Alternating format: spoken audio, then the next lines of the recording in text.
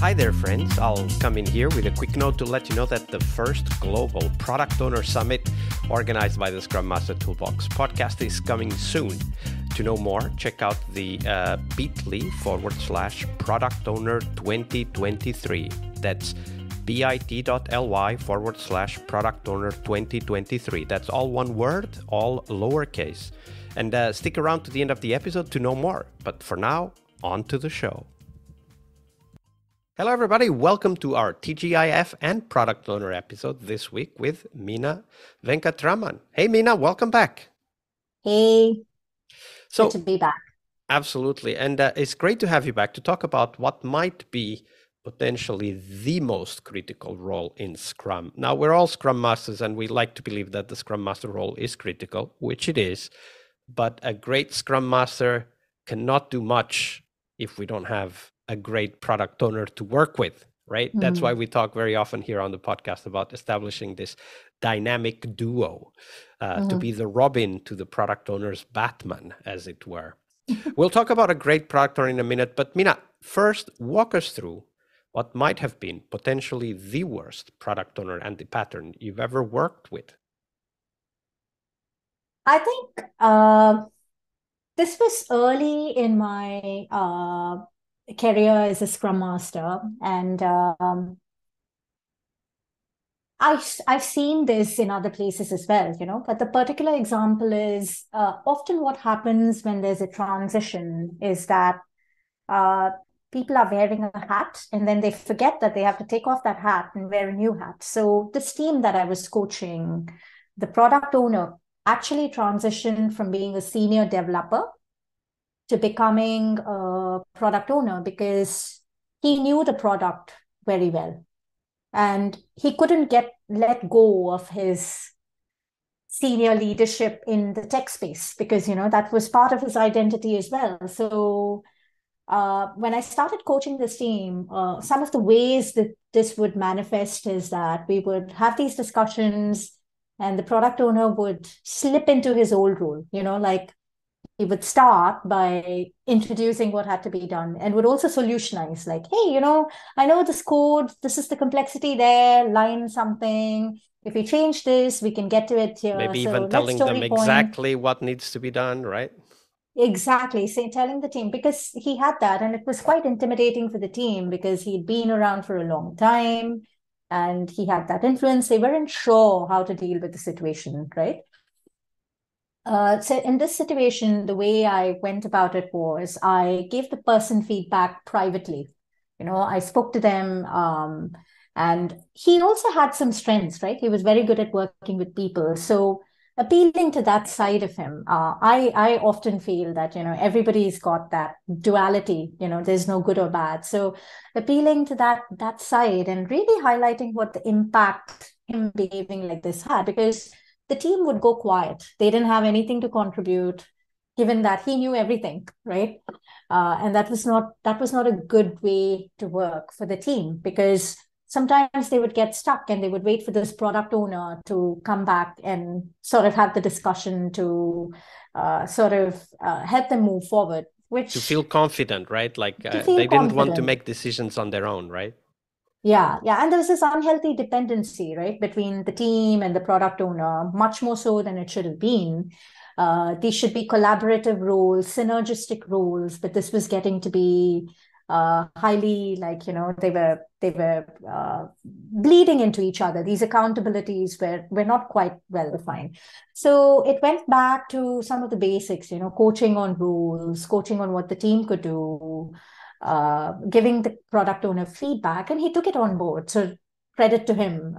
It's not easy taking on board feedback. So yeah, this was one of the hardest things that I had to do. So if you could turn back the clock and go there and again and relive that story again, what do you think would be something you would do differently at this time?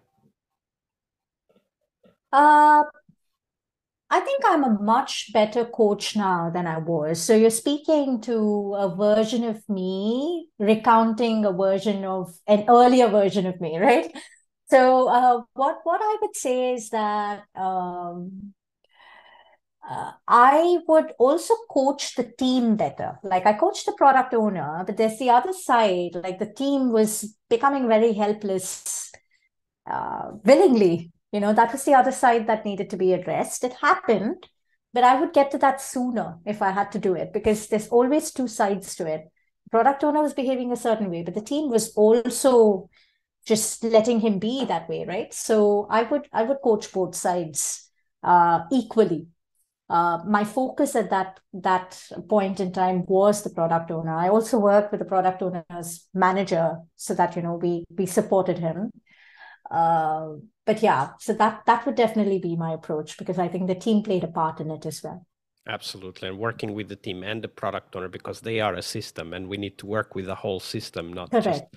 one side. That's a great tip. So, Meena, that was an anti-pattern of a product owner. But of course, we also want to explore what might have been potentially the best product owner you've ever worked with. Describe them for us. Um, So I think the good and bad one is a slightly false dichotomy because this product owner took on board the feedback and became a really good product owner in the coming years. But if I had to think back of a really good product owner, I think there's a few different ones, but the one that I have in mind, he was also very good at doing product discovery. So he ensured that what he was building. Uh, was what the customer wanted, uh, paired it with metrics, like he would formulate hypothesis and I learned a lot from him. So now I'm able to take that knowledge and say, hey, when you're building a product, how do you know that you're building the right thing? I know we make a lot of uh, plans based on incomplete information. How are you validating this hypothesis? And going about it in that way, and so then the feedback loops became really powerful and strong.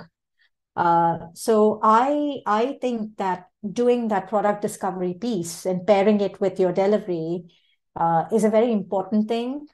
Some product owners don't have that skill, so I think it's a good thing to have in the toolbox. Absolutely. And when you talk about discovery, I imagine, so first you talked about, having a theory of what works, then measuring it. But I imagine that he's also trying to figure out what should be the next set of features, functionality, or problems to solve, and was doing even, I don't know, like conversations or whatever before it even got to the team, right? Correct. So did this person did a bunch of customer interviews where they walked through the product and saw if it was being used in a certain way, and then learned a lot about the flow. Like, oh, we thought that this feature would help with this, but it didn't quite. It actually confused the customer, and then came back and used that feedback in a way to inform decisions on what new products to build. And even after a feature is built, how do you know that feature is actually working? You need to run some tests or you need to have some metrics. You need to measure certain behavior changes to actually be sure that that's working. And the PO I had in mind did all of those things really well. So yeah, I would say that's very powerful when done the right way. Absolutely. And the aspect of discovery allows the product owner to actually go to the team and say, hey, I don't know if this works, but if it works, here's what we should be looking at, right? And this Correct. helps the team so much to come up with ideas on even what metrics to collect. Because when the software is running out there, we are not there, right? And the software can only collect so many metrics before it's too many. And we need Correct. to be very clear about, okay, what are we looking for? What are the changes of behavior in the software that or in the product that Correct. we are looking for? And that collaboration is very important. Very important. And you highlight an important point there. It's not just the qualitative metrics and quantitative metrics, it's the qualitative insights that get generated from that, right? Like, how do you interpret these metrics? They're numbers. You can read them in any way. You could read them wrong. So, you need to be sure that you're reading them the right way. You need to pair that up. So, yeah, it's Yeah, very and important. without the team explaining how the metrics are collected, it might be very easy for the product owners to make incorrect assumptions about Yeah. what the metrics mean in Yeah. Yeah. practice. Yeah. It's true. Very true. Absolutely. A great story of a great PO to finish the week, Meena. We're getting Mm-hmm. close to the end, but before we go, do share with us, where can people find out more about you and the work that you're doing? The best place would be LinkedIn.